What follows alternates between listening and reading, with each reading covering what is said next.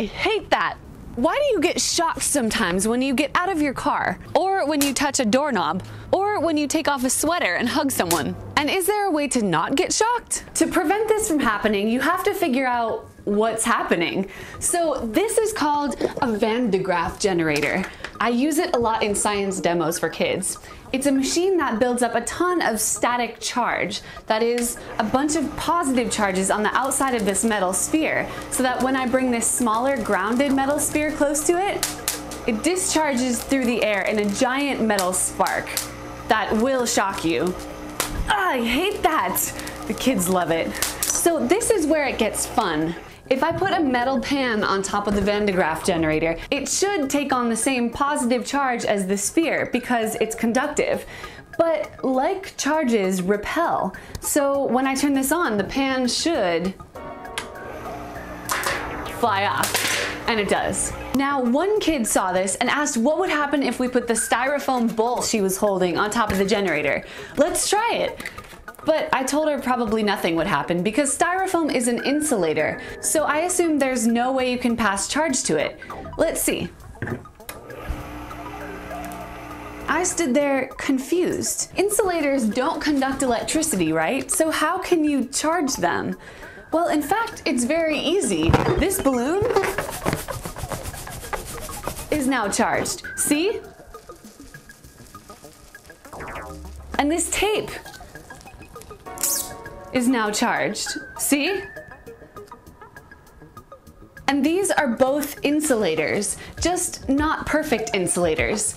In very violent events, electrons from the atoms in one material can get stripped off and passed to another material, causing both materials to become charged. This one positively because it lost electrons, and this one negatively because it gained electrons, even if they're usually insulators. And for the poor tiny atoms in these materials, rubbing them together would definitely be considered an unsettling violent event.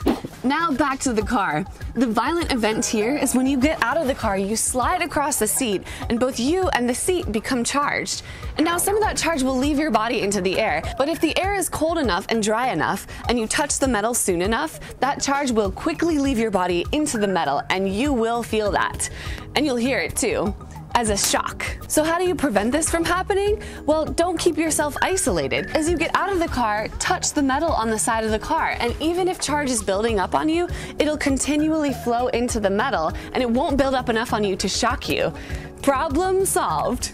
Either that or rub yourself all over with dryer sheets. I don't know if that works. Someone please try it and let me know. So now for this insulator, there was no violent event.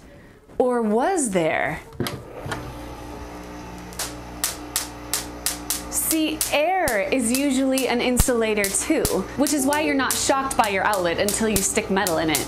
Air is an insulator until the voltage, which is related to the amount of surface charge on here, gets so high that electricity can travel through the air. Electrons are stripped off of the air molecules along the way in a process called ionization, which releases light and you see a spark. But you have to get the voltage really high for this to happen. So high that it overcomes the insulating properties of air. So high that it overcomes the insulating properties of styrofoam. And the styrofoam takes on a surface charge that repels the metal sphere. Large enough for the insulating plastic on this pom-pom to repel itself, so that they stick up, at least on the top.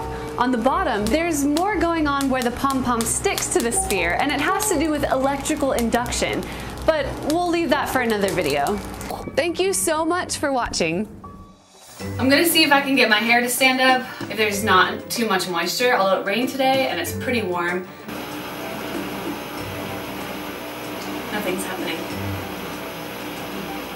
It's too humid, and this thing's not big enough. It's gonna shock me. Oh! It didn't!